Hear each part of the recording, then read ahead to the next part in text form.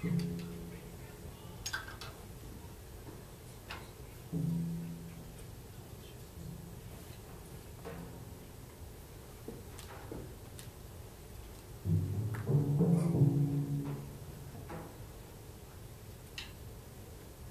Yes. Okay, I'm ready when you are.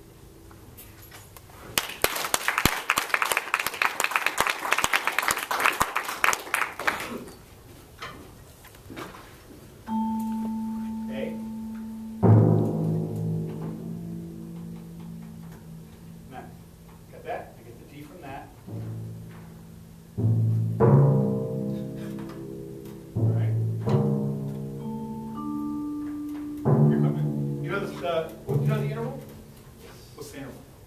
To D to D. Yeah. It's the fourth. Yes. What's the song for a perfect fourth? Yeah. Da, da, da, sing us. Sing it. Come on. See how you went a little high and it came down? Okay. Ear training is something to work on, so you can get stronger with it. Okay. But you have to work on making sure that these intervals are all right in, so that they're giving the right tonality and the right sound that he wrote for. Okay. Now, you have to be careful here at the beginning when there's no meter, there's no time signature. Okay. A lot of times, what happens is that people, when there's not a pulse or a beat to go on, they tend to wait too long to go from one thing to the next. So in all these fermatas, you're taking a long time, and what you want, I think, okay, is for all these events to sort of connect into a phrase, even though you don't have a rhythm and a time signature. So you want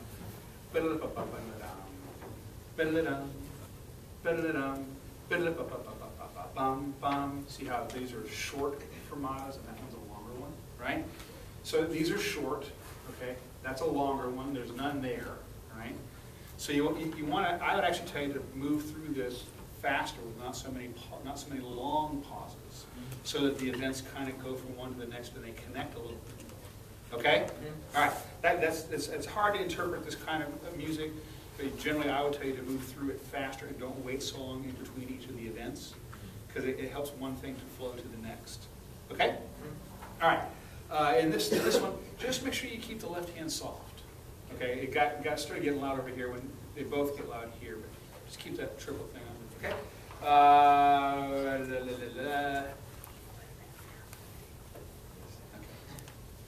Good. Now, this section I liked, was very nice. Okay. Here with this, it's only forte. Here at the beginning, right? And it does get loud, it does get faster and a little louder. But you've got to be careful as you're going into this on these two drums. It's really easy to overplay, especially with that. That's hard to do and it's fast. And so you got to make sure you know exactly where you're striking, so you keep a tone and not just bangity bang on some tom-toms. Okay? So just be careful that you don't overplay and that you're really careful on these two drums to play it in the right spot, so you still get a nice musical sound and not just sort of a tom-tom kind of sound. Okay? Now, and also here. Okay, so this figure here and this figure here are basically the same, right? Okay. So what you want to do is after you go through this whole thing, okay, faster and louder and faster and louder. It's like you're revved up. You're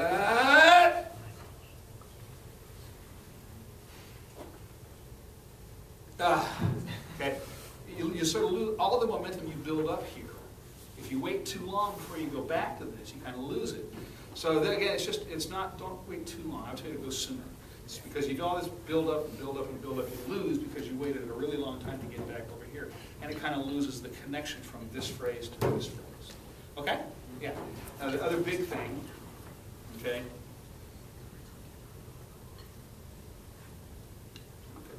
Okay, yeah. We do not.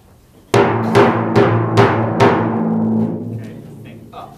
It's not, I've said this a billion times today, it's not a dirty carpet on the clothesline that we're whacking. So as you play loud, and I love loud playing, see how I'm going up and I'm playing with a lighter sound, even though it's loud? Do that for me a little bit, please. Think of lifting. That's better. Okay. It is possible to play these too loud, and you don't want to overdo it and get an unmusical sound. Okay. You do a lot of things really well, so I want you to keep that tone quality thing in mind. Okay. Because now you're here, you're going to have a quality of sound like a trombone or a trumpet or a violin.